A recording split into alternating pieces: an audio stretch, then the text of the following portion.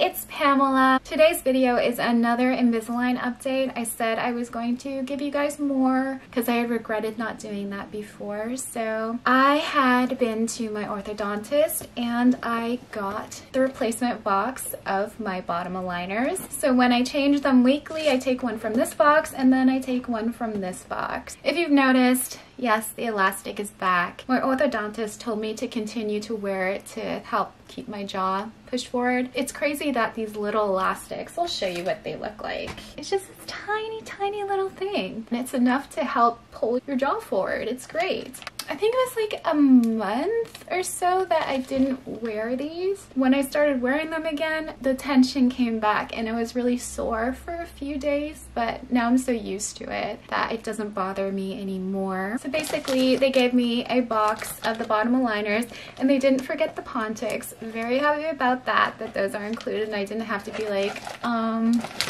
you forgot them again. So I have the Pontics in these. So these are my bottom aligners that are going to help close the gap where I have the space where my teeth were pulled, where I'm eventually going to get the implants. These are the aligners that I originally got. So I just take the top one from this box and the bottom one from this box, obviously. And I've actually managed to get them to catch up. So I'm switching to aligner number 5. Am I caught up? Am I caught up or am I just saying this?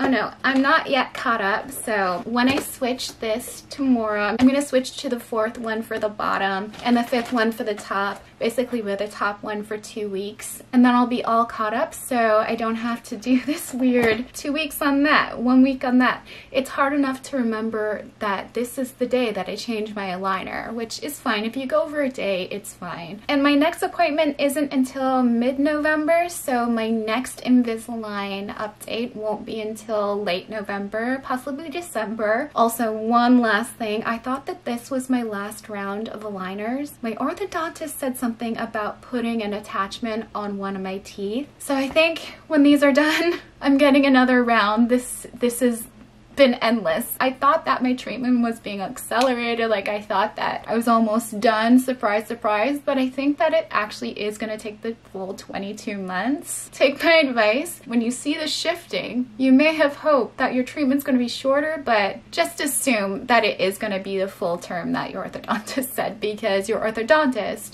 is the expert. Anyway, that's the update. That's all I had to say, and I'll let you guys know if anything changes until then, but I'm kind of used to this process now, so I don't think there'll be any major changes. So the next update will be end of November or early December. We'll see. That's everything for this video. If you liked it, please give me a big thumbs up. And if you made it to the end, make sure to hit the subscribe button. I really appreciate having you guys here. Let me know if you're going through the Invisalign process also in the comments section. And that's all I had to say. Thanks for watching.